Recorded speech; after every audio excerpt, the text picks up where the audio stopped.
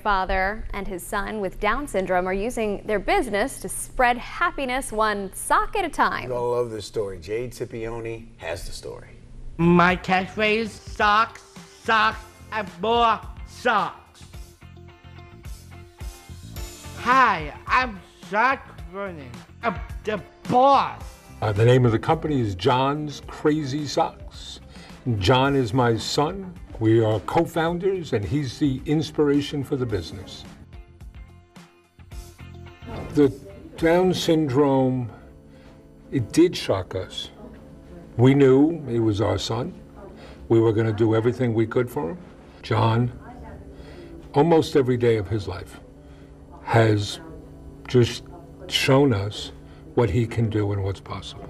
After John graduated high school, the 21-year-old came to his dad with a unique proposal: start a fun, colorful online sock company.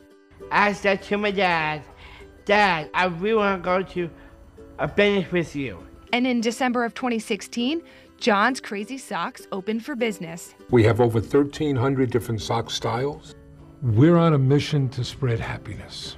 We spread that happiness using socks. Like any startup, John's Crazy Socks hit some roadblocks. In the beginning, just trying to get inventory was difficult. But I think there was an assumption on many that this was this kind of quaint little business that you were doing part-time and on the side. When they find out that in our first year, we're going to do $1.2 to $1.3 million, that makes people sit up. But for John and Mark, their mission is more than money. 5% of sales go to charity, and they are dedicated to hiring employees with disabilities.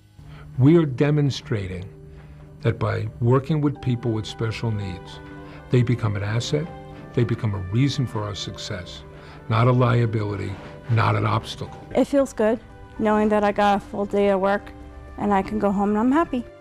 Down the trail never hold back. I know the things that John can do. I know the way he can represent and care for people. So I almost take it for granted sometimes. And then you get reminded by other people that this is special. Great story. Great story. Good for them. We need to start a sock business. Apparently that's where the money's at.